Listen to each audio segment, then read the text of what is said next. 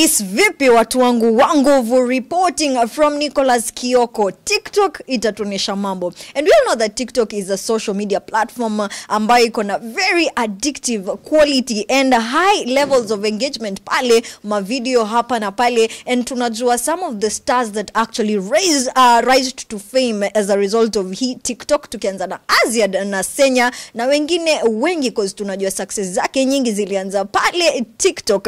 And guys, types of content zote, yani za kila aina, from dance, comedy, tuko na lip syncing pale TikTok zinaweza kufanya, and these days all ages wako TikTok. Now talking of ages, the old folks siku hizi wamechukulia TikTok seriously, na wengine wakikuja mtandaoni pale kutupatia content, zingine ni za kiajabu, zingine ni comedy like, na zingine I don't know in what category they actually lie. Na tunajua these old folks, tunakumbuka Joshua Kinangop, may her soul rest in peace, pale alikuwa na bamba watu sana na content zake. Tuko na Gogo Sylvia ambaye at this point akona 150k plus followers pale TikTok, na kuna huyu sasa hivi ana trend kwenye mitandao by the name Patrick Mbashio. Now as we speak sai, Patrick is taking TikTok by storm kwa sababu ana trend pale with his dance videos, and let me tell you maina, naweza kuwa nikisema old folks unadhani ati zile ngoma anacheza pale ni zile za kizee. Hell no,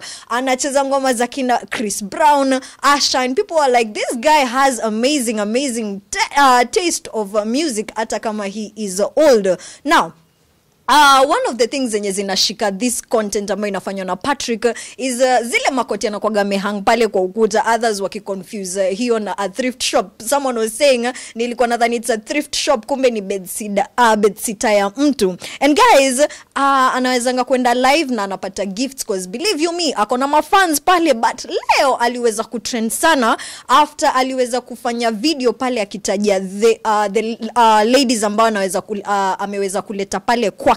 And guys, when he is doing this TikTok videos, sengine anafanya na madem pale, na akaweza kusema kwamba wanateka ladies na anawaleta for sleepovers, ladies from all towns, tukianza na Nairobi, Njoro, Nakuru, Embu, etc. Now after that particular video ambayo alikuwa anaambia the ladies wenye wamekuja sleepover they are free to come over again, Patrick aliweza kuintroduce mpoa wake, doing several videos na this one chick that looked actually very young to him. Lakini watu wanasema siku hizi mapenzi haijui miaka, yani age is not a factor when it comes to love, but is it though? Sijui, wewe utatueleza. Now watu wanashangaa, how is he able to pull all these ladies, like anatumia nugani ku get all these young shorties kuweza kukuja kwake for sleepovers and all that. Now this particular lady ambaye aliweza kuintroduce kama mpoa wangu, yani mtu wangu, aliweza kusema kwamba this girl is from Nairobi and anakujanga kwake bila kuitisha fare, and that is the main reason why anaqualify kuwa mpoa wake ama mtu wake. Na waliweza kurecord romantic videos pale with the girl looking a bit shy, lakini Patrick alikuwa all touchy, and the girl alikuwa nakani kama she's partly enjoying, she's partly shy, hatujui. Na fans waliweza kureact sana to this particular videos za huyu dem na Patrick, and this is what some said. Moja aliweza kusema, the lady seems to be very happy, enjoy, usisikize comment section, hawata kulipia bills. And guys, we all know the notion of having a Mbaba who actually finances your bills. Huku Nairobi ni kutaf, and people are wondering, is that the scenario, is that the case of Patrick na huyu mpoa wake, that her name remains anonymous. And guys, mwingine aliweza kusema, can never be me, nijikute na mzee kama huyu ati age is a number. Na mwingine aliweza kusema, another smartphone on the wrong hands, acha Mbaba aliye mtoto wenyewe akuwe kama yeye. Because guys, we could hear Patrick saying in that video kwamba alikuwa amempikia ugali, omena and skuma, na alikuwa anamwambia kula, wacha nikulishe nikule ukuwe kama mimi. My goodness. And yet another anaweza kusema, reason why you should engage in every manner of sins ukiwa mdogo, mzee missed a lot akiwa kijana. Na watu wanaweza kuweka hii situation kama he is actually making up for lost time akiwa mdogo, maybe he was too serious. hivyo ndo watu wanajaribu kuinterpret. Mwingine aliweza kusema the girl is not comfortable but juu bills zitakuwa sorted anajikaza tu. Now could that be the case? Let me know on the comment section. Mwingine aliweza kusema the girl is not okay from the look of things, it's only that the guka pays her bills and so she has to comply, but why run for your life, girl?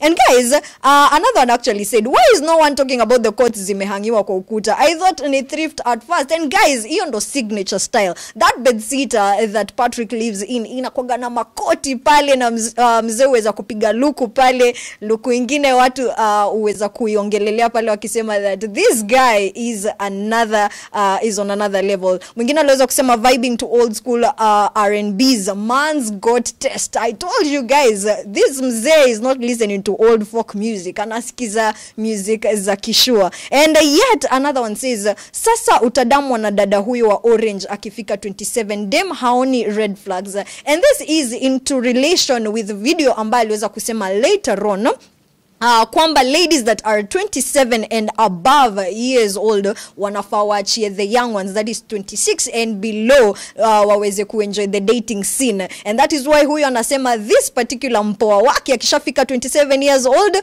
pia yeye ataachwa, and that is a red flag. Now I don't know what you think about this whole situation of Patrick dating a younger girl or his content on TikTok, lakini ningependa sana uweze kutujuza pale on the comment section what you think about this particular story. That is all for the updates. Reporting from Nicholas Kioko TV, my name is Sky Kakwe. Tupatane on the next news.